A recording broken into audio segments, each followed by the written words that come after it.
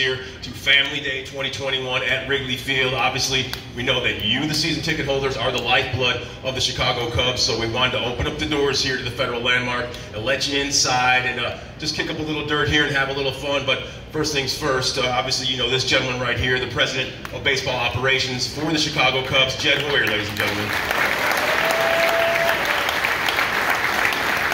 We can consider this somewhat the state of the union of the Chicago Cubs, and we'll get this thing out of the way so everyone can get out here and have fun at the friendly confines. That's the main mission of the day, of course. But Jed, we want to know, obviously, July 30th. That was the trade deadline. Things came, things went, and when the dust settled, the team looked a little bit different. So all the moves that were made, why did you make them?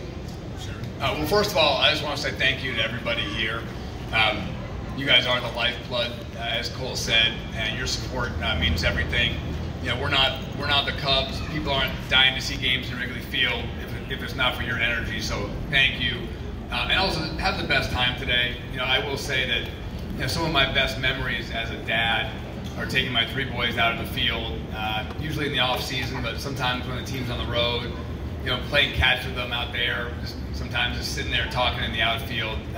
This place is really special. I don't have to tell you guys that, but I've been to all the ballparks in baseball. There's nothing like this, and there's no place that stirs the emotion like this. So enjoy yourself in the outfield, have fun, and really soak it in. As to the question about July 30th, I mean, I think. I'm stating the obvious when I say that was, incredibly emotional for me and for all of you guys. I feel like this group, we were, incredibly stubborn, with this group. We believed in this group so much. We, signed these guys. We traded for them. We drafted them. We tried to keep them long term. I think we believed in what this group was going to be and was going to become. I think when they first came to the big leagues, we had so much success right away. When they were young, we kept thinking of what is this going to be like when they get into their prime, when they get into their early 30s. And then, candidly, we sort of started having diminishing returns. 2018, we had a really good season, but the offense did struggle. And we ended up trading for Daniel Murphy that season to bolster the offense, but we fell short at the end and struggled to score against Milwaukee and against Colorado. 2019, obviously we were a little better offensively down the stretch that year, but we had to trade for Nick Castellanos that year to bolster the offense, and we fell short in 2019. Last year we had the COVID shortened season. We got off to an awesome start.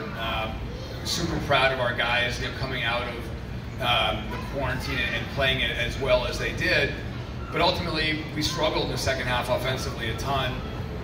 We weren't able to score runs late in that season. We weren't able to score runs against the Marlins, and so that kind of led us to this last year where a lot of guys were pending free agents. And when I look at this season, again we rolled back this group. We wanted them to have a season together in their prime ages where they could really produce, and we got off to a mediocre start, but May was unbelievable. We kind of rode a great bullpen for a while, and as late as June 24th, we were in first place. But when we lost 11 in a row, when we lost 9 games in the standings in that 11 days, it became clear that we needed to figure out a way to move forward in a different way. And to be honest, it became clear to me and to people I work with that our goal is to build the next great Cubs team, and that's something we're going to talk about a lot. 2016 and the building of that group will probably always be my best memory in baseball. I couldn't be more proud of even being a tiny part of that. But it became clear after what we had experienced in 18, 19, 20, and then this year that the next great Cubs team that we build is going to look a little bit different. So we were aggressive. We made those deals to try to bolster the farm system, to try to bolster the organization, so that we could build, get those building blocks for what we see as the next great Cubs team. So really difficult decisions, really emotional because of our relationships, but ultimately, given where we were going, we felt like it was the right thing to do, and sometimes, the right things to do are hard.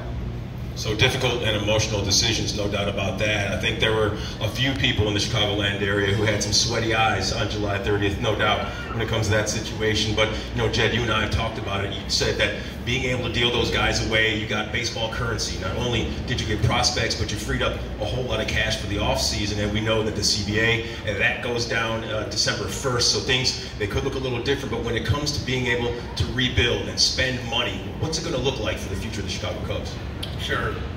Theo talked about this a lot, and I've done the same thing. There's two currencies in our game. There's financial currency, and then there's prospect currency. And you're only really a healthy organization if you have both. And I think when you look at where we were, as we built this, we built it with a ton of young prospects, and we had a lot of available dollars. As this group got older, as we kept putting log after log on the fire, trading prospects for this group, as they got more expensive in arbitration, we got to a place where we had fewer prospects in the system because we traded a lot, and we had fewer available dollars because bringing back the same guys year after year is more expensive every year. So, to me, the healthiest organizations have both. They have dollars available, and they have prospect currency. And right now, I believe we're on the precipice of getting to a place where we have both. I made headlines the other day. I said that we were going to be very active in free agency. Listen, we have a lot of holes to fill on the team for next year. A lot of those are going to come through external acquisitions, whether those are trade acquisitions, whether those are free agents. We know we have to do that. I think that the team is going to look demonstrably different than it does now on opening day next year. So, we're going to spend money. We're going to be active in free agency. The one thing I would say to kind of couch that is that free agency. It's a risky proposition, and you have to be really careful and really thoughtful and make your moves intelligently.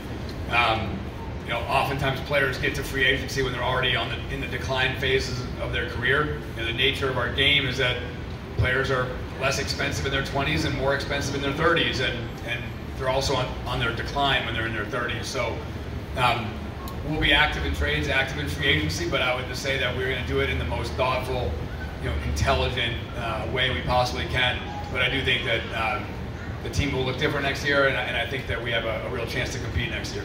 Jed, when you say how the team will look different, a lot of people, they're somewhat frightened when it comes to the rebuild, but this isn't really a rebuild, it's more so of a reload. How is this 2021 into 2022 season going to be different than 2014? Sure. I think that when people see those trades, they think about kind of where we were in 2012 and 13, and obviously we got here at the end of 2011, so I know there was a couple poor years before that. And one of the reasons we made the aggressive moves we did at the deadline was to try to speed up that process. By being able to make those trades and acquire all those prospects, we were able to sort of speed the process up. But when I think about a rebuild, first of all, a strategy that you use, you come up with a strategy. How can we create the next great Cubs team? And I remember sitting there with Theo and trying to figure out our plan. You can't necessarily run the same play over and over. What we did in Boston wasn't going to work here. And so I would just say, when I look at the way that we rebuilt in 2012 and 13, that playbook I think has been played out. I don't think that works anymore. So I think this is going to look a lot different. I think clearly you wouldn't sit here and offer up exactly our strategy and what we're going to do. But I'm a firm believer that if you stack one good decision, one pure good baseball decision after another, if you do that over and over, you're going to be successful. Whether that's in trade, in free agent signing, in the draft. If you make one good decision after another, you're going to wind up in a really good place really quickly. I've told this story a bunch of times, but I'll tell it again. In 2013, it was sometime in June of 2013, I was in St. Louis with the team. I think the Cardinals had won the World Series in 11. I think they went to the LCS in 12, and they lost in the World Series in 13. And all my in-laws, all my families, they're from St. Louis, and I usually have a big crowd with me when I'm there. But it was a day game before we left, and I was just sitting by myself, and I found myself looking at their team and, frankly, looking at our team and thinking, how in the world are we going to beat these guys anytime soon? You know, they had, you know, at that point, you know, they had Matt Carpenter and Matt Holliday, and you know, they had Wainwright, they had, you know, Tommy Pham, and you know, they had Descalso. You kind of list all these, you know, Molina obviously was still there.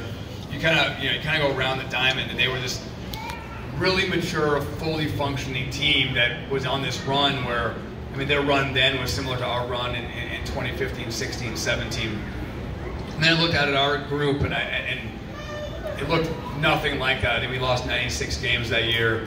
At that point, our farm system was just okay. We drafted Chris Bryant a few weeks before that, but you know, other than that, our farm system hadn't yet become like the juggernaut farm system it was, you know, 18 months later. And so anyway, I look out, and then 2 years later, like I guess 2 years and 3 months later, we beat them in the LCS. And our team looked completely different than it had in 2013. You know, we had traded for Miguel Montero and signed David Ross, and I guess in 15 we hadn't brought up Wilson yet. We had traded for Miggy, we signed David Ross. You know, Rizzo was the one guy, he was still our first baseman. You know, we had Javi and Addison Russell in the middle infield. You know, Chris was our third baseman then. We traded for Dexter Fowler, and he was our center fielder. And then we had obviously, we had Solari come up to the big leagues, and he was playing outfield. And the same with Schwarber, we drafted him a year after that. You know, Jake Arrieta, we had yet to trade for Jake Arrieta when I was sitting there in that St. Louis suite, and he was obviously our ace. We had signed John Lester. My point is, in 2 years and a few months, that team looked completely different and won 97 games and went to the LCS. And so I think sometimes when you look out in the field now, you know, you don't necessarily recognize the names. You don't potentially feel like those are the building blocks of the next great Cubs team. I guess what I'd say is, number one, it happens quickly sometimes. And number two, that we built it last time by sort of stacking one good decision, one good trade, one good signing on top of another, and we built that up that way, and we had the available resources to go out and sign a guy like John Lester. So that's what we plan to do again. You know, if we make those good decisions, the roster will look a lot different. I think some of the guys on the team now will have an impact, but the rest of the roster will turn over.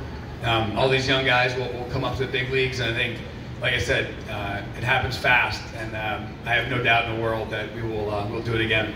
Yeah, one good baseball decision pretty much piggybacks into another and lends credence to the statement, never on schedule, but always on time, like you said. And things, they can really change in a small 2-year to 3-year window. And you touched on the fact that all these season ticket holders, they're the reason why there's so much excitement in the friendly confines here each and every single day. So when you look ahead to 2022, where's your source of excitement, Jed?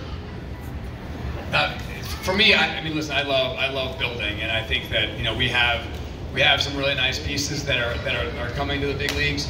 But I'm just excited, you know, to get this place, you know, rocking again. You know, that's been one thing. Candidly, I think our crowds have been really good, you know, given all the trades. But I know what it's like in this building when it's electric, and to me, that really is. That's what gets me going. That's what you know, keeps us at work late. That's what keeps us going on the weekends and stuff. Is there's no place in baseball, like I said at the beginning. You know, I want to get back to the time when this, you know, it felt like the place was going to fall down when Montero hit the home run in Game 1, you know, against the Dodgers, and I wanted to get back to where, you know, we're playing huge weekend series here in September, and you know, you can't get a ticket unless you're a season ticket holder. And you can't get a ticket, and it's electric. That's what this place should be. And like I said, that's what gets me excited. And I know it's going to happen again really soon. Without a doubt. Now, before we get you out of here, Jed, we take a look at the future of the Chicago Cubs when it comes to that currency, those minor leaguers that are making an impact down on the farm. Is there one thing you'd like to leave all these season ticket holders with, something they can hang their hat on? Sure. But like I said, you know, I do think that those trades were, you know, incredibly emotional, but I do think we brought back a ton of talent in all of these deals, and you know, sometimes it seems like guys are far away, but you know, having a really excellent farm system, I think we're very excited about a number of the guys that we drafted, a number of the guys that we traded for. Like I said, we're gonna supplement that with trades and free agency. But like I said, you know, to me, to me, my focus, my job is about building the next great Cubs team. The journey to me has always been, what it's all about. Going back to my days in Boston, we sort of built it up, got crushed in the playoffs in 2003. It was incredibly emotional, and came back and won it in 2004. When I think about here, we built this up. There were some struggles. We built it up. We got excited about those guys coming up through. You get swept by the Mets. It's incredibly emotional. And then the next year we come back and win it. The ups and downs are part of it. The struggles are part of it. It's difficult. The reason that there's a trophy on that field is because it's hard to win. It's hard to build a team that wins a World Series. But ultimately, the struggles and the process to get there and the journey, and that's what this is about. So come with us on that journey. We're going to get back there, and soon enough there's going to be 2 trophies on that field, not just 1. So thank you. So it's pretty much trust the process, and sooner rather than later, we're going to see another Commissioner's Trophy perched right there on the diamond at the friendly confines. Jed Hoyer, President of Baseball Operations for the Chicago Cubs. Appreciate the time, and thank you for all the future. Absolutely, my pleasure. Thank you. And like we said, the currency when it comes to Major League Baseball, it lies in the farm system. So for all you guys out there who are wondering what the Cubs may look like down the road, 3 years, who knows, maybe 2 years, like Jed said, those small windows, they do open up very quickly. Let's have a quick look at some of the young